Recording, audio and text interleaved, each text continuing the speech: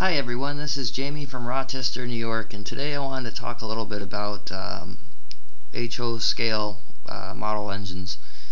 As you know, I don't know. Today's just before Halloween here, and the snow's approaching. The winter's coming. It's time to quit with the outdoor stuff and hunker down and have a nice hobby. And I started with my trains again, like I did when I was 12. I'm 27 now, but anyway, this is a little cotton belt what I'm working on here. When I was 12, first train I ever saw in a magazine I fell in love with was a cotton belt.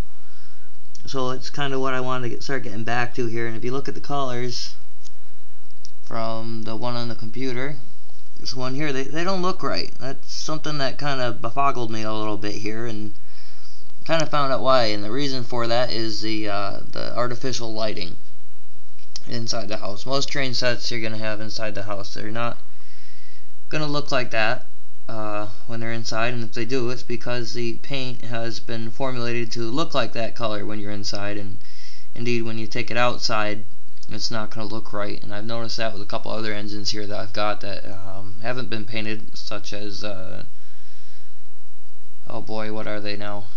I can't remember. The orange, yellow, and black one. I don't know, whatever that is.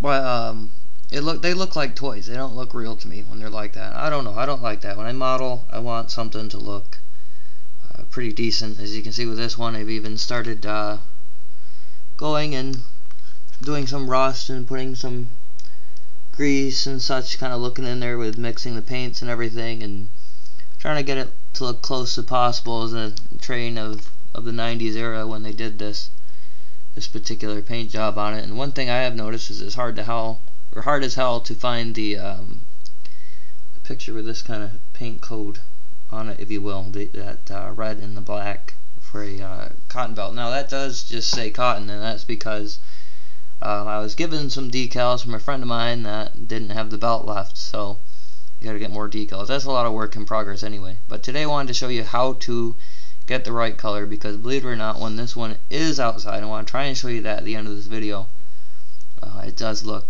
indeed exactly like that. And if you were to put this in an engine house on a set, this is basically the color that you would get. Now lighting isn't very good in here, as you can see. It's nighttime, and so I'm using one of these little kind of blue computer attachment lights, and it's nowhere close to daylight.